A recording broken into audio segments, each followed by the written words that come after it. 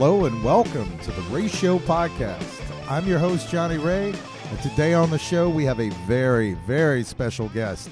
We have King Diamond of Mercyful Fate, and it just feels so good to say those words.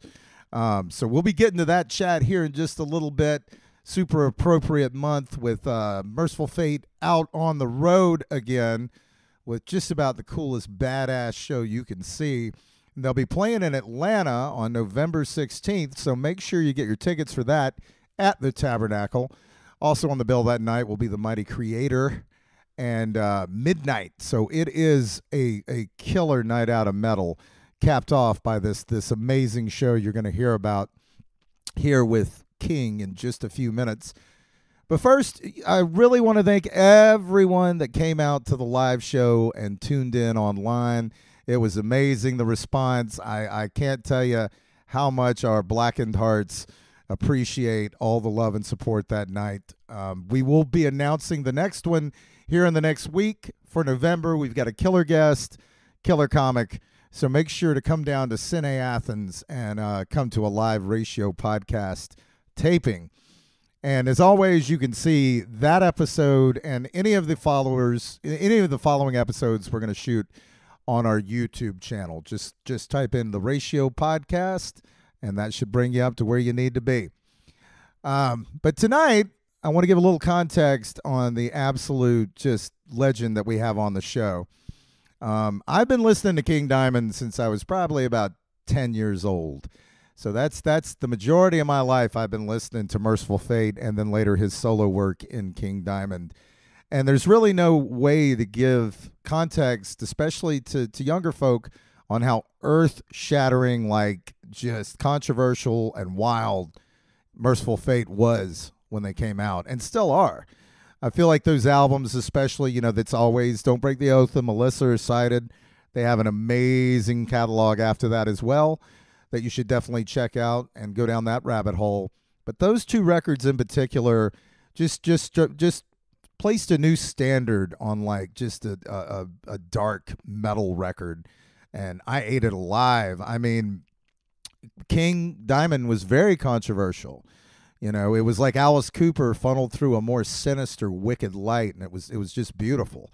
He talked about Satanism and Anton LaVey and other cool shit in his interviews, and it just really freaked out my 11-year-old brain and scalded it in the best way. But King was always such a good ambassador for metal and for his music and his passions and his interests. And you're going to hear that tonight in this interview. So it is such a pleasure to be able to introduce King Diamond. All right, Johnny Ray with the Ray Show podcast. And I'm telling you, I must be living right because I have one of my absolute heroes on the line here today, Mr. King Diamond of the mighty Mercyful Fate. How are you doing, sir? Doing very good. How are you? Oh, man, great. Great to be talking to you, man. And let's just come right out of the gate. It's so nice to see Mercyful Fate having such a fucking summer that they had, man. Please tell me your impressions of this triumphant return to the stage that you guys had with all the festivals and now with the fall tour.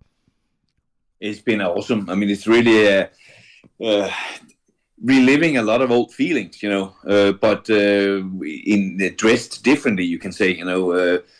It's really like Mercyful Fate should have been experienced in the early days, because it looks right too now. So it's but that's a matter of stars standing aligned correctly and all this stuff. I mean, people have asked for a while whether we were going to play more live stuff with Mercyful Fate and all this, for many years, or do more albums and all. But the same answer has always been there. I've never say never. If the stars align properly, we can probably do it, and want to do it. But it's and by that I mean not going out and just bring a backdrop and then play some shows and make some money and then that was it. That's not what Mercyful Fate is about. It's that would not be good for Mercyful Fate's name. I don't think so. That's not the right way to do it. It has to be all out, or nothing. And this is exactly that. So with 5B management coming into the picture, for the first time in our career a couple of years ago, and then suddenly COVID started, right? So it put a delay on everything, but now it's happening, and it's awesome. I mean, the show production is awesome. Everybody plays fantastic. It's so cool to write new stuff again with Hank, doing the same, using the same formula as back when we did Don't Break the Oath, and it works still. It's real pleasure and a lot of fun, and see a lot of happy faces too. It's really cool. Audiences, many generations. Not just one generation. It's really cool to see a lot of young people as well. That are singing along with lyrics that were written way before they were born. Right. So it's really a good experience. Yeah, I caught you guys in Las Vegas, and the stage set is just amazing. It's just unbelievable. And you're also donning a new badass costume. So tell me about the crown and the robe you've been rocking. I mean, it's just so badass. Yeah, there was the thing about trying to do some changes of the outfits, was God, man, that's something I wanted to do a million years ago. Inspired by Genesis and with Peter Gabriel I saw them in 75, spring of 75. They had started a tour in 74 in the US, and they were playing in Copenhagen there early 75, and I saw this show with Peter Gabriel wearing the mask or a head of a fox, and all kinds of different stuff, man. He would be very, very theatrical in his performance, the whole band, I would say, but mainly him. And huge inspiration. And same year, in the autumn, I saw Alice Cooper with Welcome to My Nightmare. Another big inspiration, to see how that was presented. And now here with the different outfits, I'd seen some stuff done by a girl called Missy out in Los Angeles, and saw a portfolio and stuff like that. And she's actually also been working with Slipknot to a degree, I think. But the stuff she had, I saw it modified for my purpose, and so the ram's head is pretty much a whole head you put on, and I can tell you I can't wear it longer than that 1.5 song that I do, because it gets so hot that when I take it off, you can almost see steam coming out of my head. Oh my God. Yeah, it's really the way it closes up, and it's hard to see through this. It's actually a challenge walking up and down the stairs, but it's cool, it absolutely works. And then the crown was something I saw that she modified for me. I saw she had one, but I wanted it different, and then she did exactly what I was after, and it worked 100% with the makeup that I used last time with King Diamond, actually. And that makeup is something that was used earlier with Mercyful Fate, like maybe many years ago. It was one of the last ones I used to with Mercyful Fate, actually, when we were probably, I think 1999, when we last toured with Mercyful Fate, was probably that one that I was wearing there. So that's a continuation, but with the outfit and the crown and the stuff there, it has a whole different look, And the coats, Missy actually, that's what she told me, was, I think it was a museum that she actually was in, and she got them to open up one of the monitors where they had old clothing, bishop's clothing, and she was allowed to, with gloves on, of course, to copy the pattern of this old bishop's jacket from the 17th century, and then she made those for me based on those patterns, So it is very original, you can say, even though it's copies, but and they look the part too, And so it's really cool to get this stuff and that it works. Oh, yeah. We tried some extra things that didn't all work, but what we had there in Las Vegas stuff. But see, Las Vegas, the production was not finished. It will finally be finished when we start this tour. There's been so much delay and hardships, with COVID to try and go on a tour. It's incredibly hard to just find buses and trucks and drivers that can drive, the buses and trucks. finding crew and all this stuff. It's we have a great core crew, but there was a couple of spots where we needed some new people, and some made it to the next part here, some didn't, but it's really hard to find all these things, and those who built productions, those companies are being totally overrun right now, and they might not have the same amount of people working there any longer, so it gets really hard, and materials are hard to get. That was the thing for right now here. When we went out in Europe and ended up in Las Vegas, we could not get the last parts finished. Right. And it has just been finished now. I saw pictures of it 2 days ago, and it looks absolutely amazing. It's something that goes up on the second floor, on the second part upstairs, that will complete it now, finally. So what you're going to see is actually more than our festival production in Europe. It's even bigger than that we are going to notch into the theaters, and just make it fit in there. But it's going to be fantastic. I mean, when these last two things, is two Gothic arches on each side upstairs, of the altar, it's going to look fantastic, And so that's a development all the way, and the cross you saw in Las Vegas didn't get the right expression that it needed to have, because it was not able to be placed right above the altar where it should be. It was placed all the way in the back, bolted up on a lighting bridge back there, because it was not high enough to the ceiling for it to hang from one of those that it normally would hang from. So we had to be invented. So it looked much smaller than it really is. So, but for the tour here, it should be in place, and everything should look perfect. Well, the tour is just amazing. I mean, not only do you get, this celebration of Mercyful Fate, but you guys also have Creator and Midnight rounding out the lineup. You guys are coming through Atlanta on November 16th on this run. Do you have any recollections of the first time you visited Atlanta or played Atlanta? And it's been a long time. We played the Tabernacle several times. I mean, so it's very good memories from there. Right. Well, we're celebrating, this at this point, Mercyful Fate has so many quality full lengths. And when you go through the fan base, everybody likes Don't Break the Oath of Melissa. And then, you have people that have other favorites from other records that grew up in different eras. Yeah. How hard is it to get a set list together and build this show? Well, this one was decided a long time ago. The set list, that will be more Mercyful Fate. That's the plan, anyway. The set list here has been right from when Timmy joined again the band, and we hoped that everything was going to work out fine. He got sick suddenly, and then they did not know what was going on. He got better, and we were like, okay, we got hopeful again, and then he got not so well. And we were talking about, okay, what if we find a stand-in and stuff like that? The spot is yours, Timmy, no matter what. And if you can only play one song, we will fix it up so that you can do that live, because this is your spot.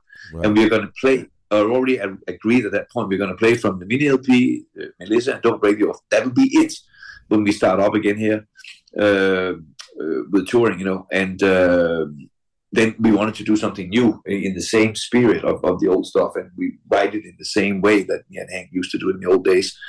And kind of typical Mercyful Fate, that we are not coming with a 4-minute song, we are coming with a 9-minute song, as the first one we come back with. It will end up being 8 minutes and 54 seconds, I think it is, when there's an intro for the song that you have not heard live, and there's an outro as well.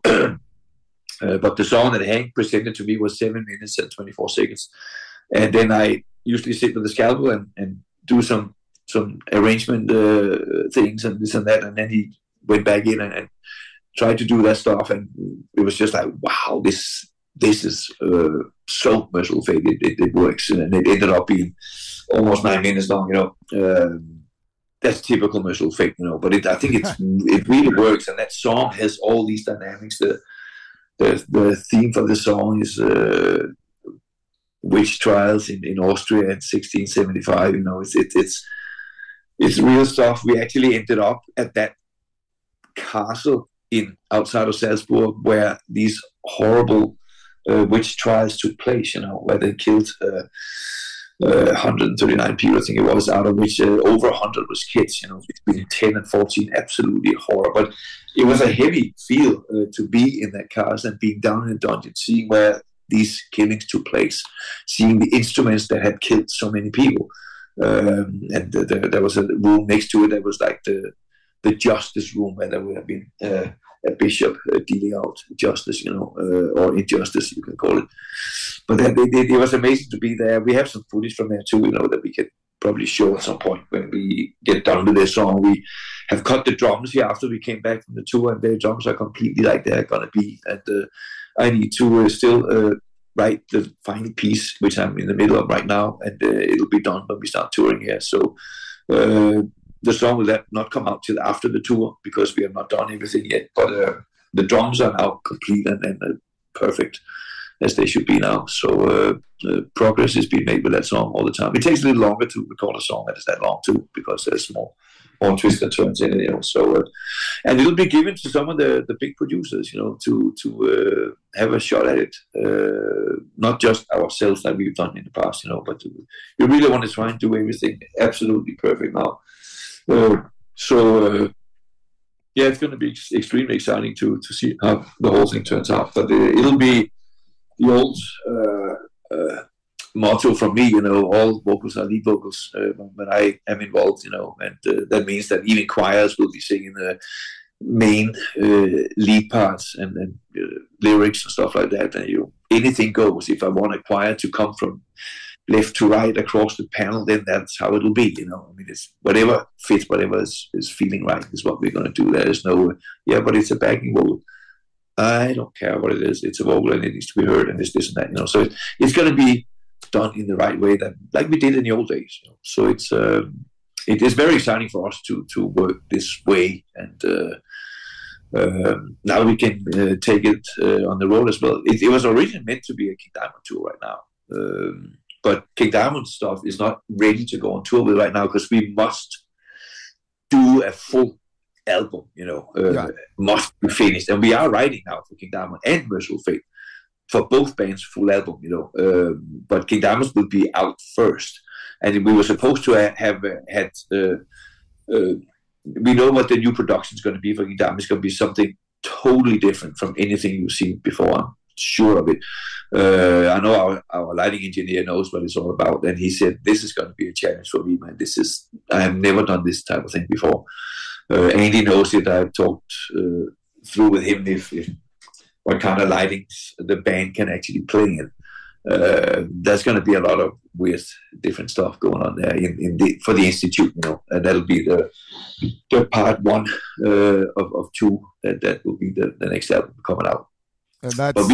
But we cannot just do another tour based on a song or two with King Diamond. That's not fair for anyone, So it has to wait till we are completely 100% ready to go that full circle, and a new cycle can start with that, So we had to say, that's not going to be happening now what we thought. And then our booking agent said, hey, maybe you can do a short Mercyful Fate tour without jeopardizing any of the time we need for writing new stuff. And it's like, it makes sense. And that's what we're doing now.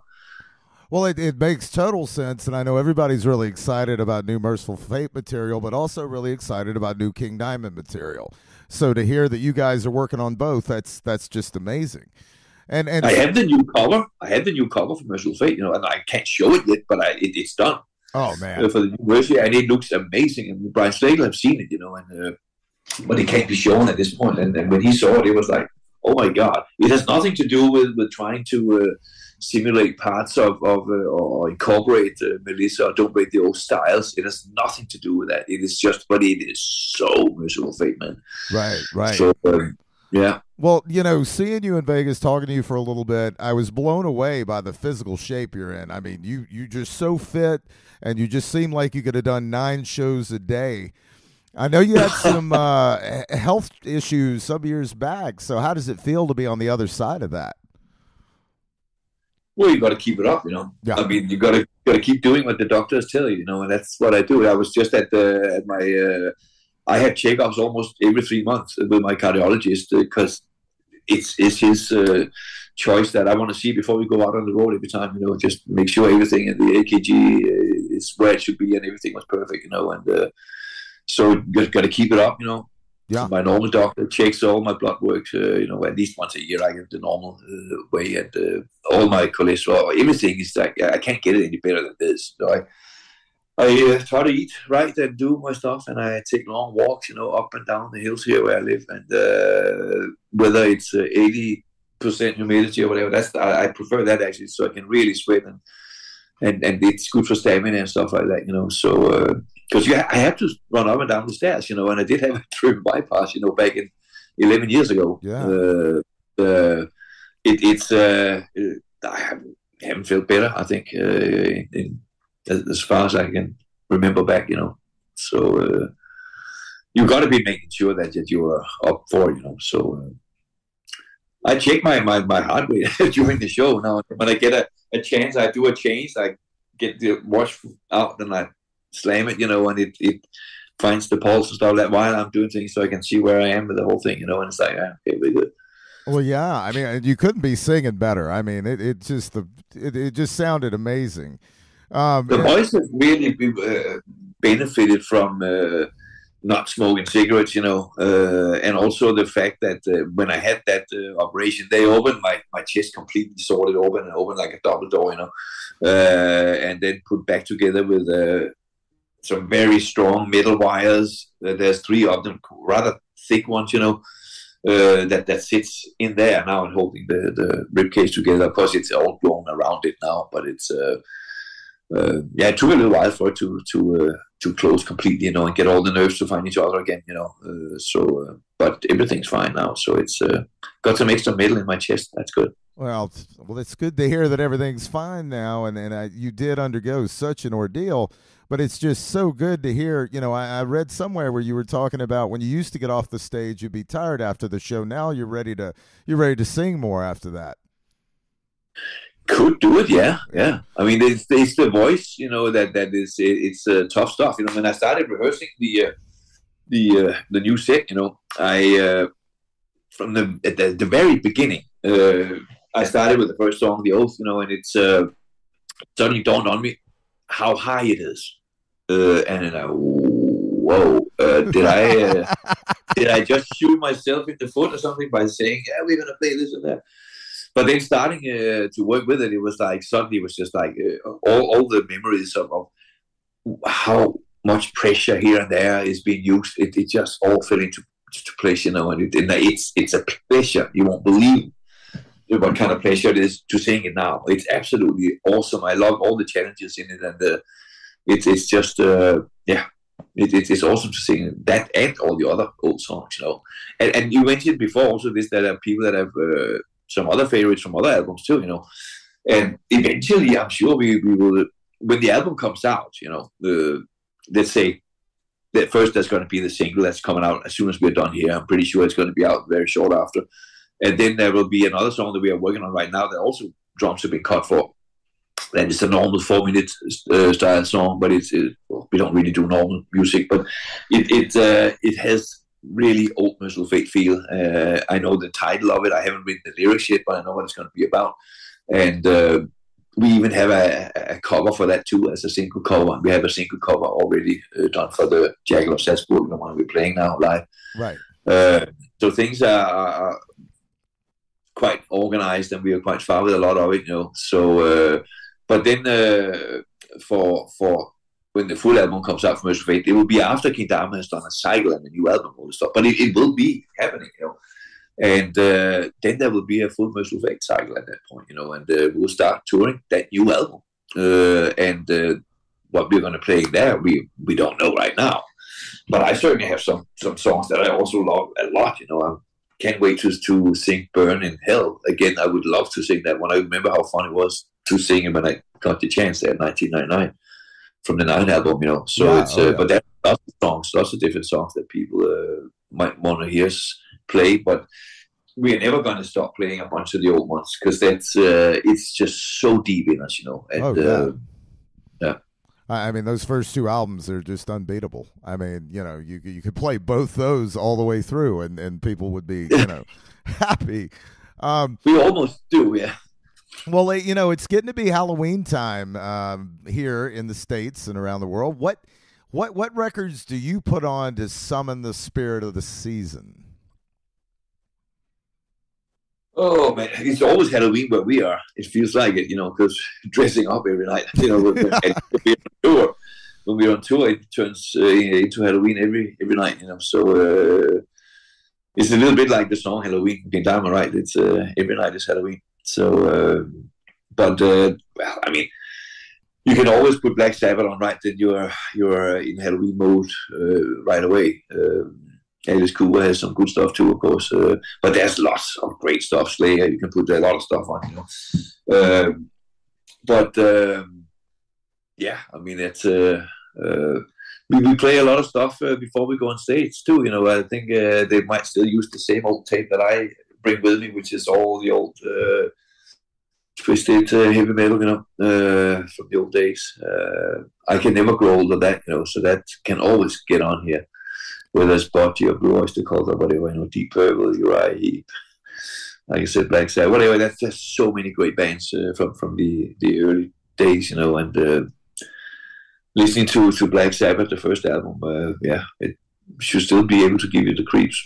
Oh yeah, there's nothing like it, and with this time of season, it really brings me into mind that you had a personal relationship, a friendship with Anton LaVey. What does his work and his guidance and his wisdom mean to you as the years go on? Well, it was amazing to meet him, and spend that full night at the church and in the ritual chamber and all this as well, which had been shut down there for over a year at that time. Just seeing the place, seeing all the genuine old occult works and books that he had, and the way his 13-room house was set up, you could get into the ritual chamber through an Iron Maiden coffin, you can call it, right? Right. That was actually the door. The altar was built. It was very tall from old Roman stones, and there was so much stuff he explained to me. He played keyboards for me, and we just really hit it off. We were in the ritual chamber, and I wanted to not just stand and nod my head at everything he said. So I asked if I could speak first, and I could tell him what I felt about Satanism.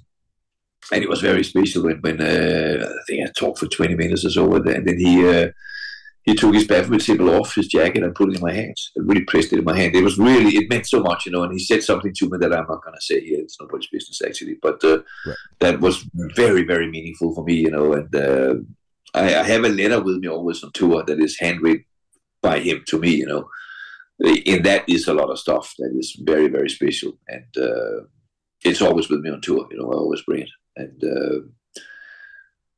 very, very special. His daughter Carla didn't believe that I had that because he never wrote anyone in hand. He would always dictate, usually to Branch Barton, and but I showed it to her one day, and she was like, "Wow."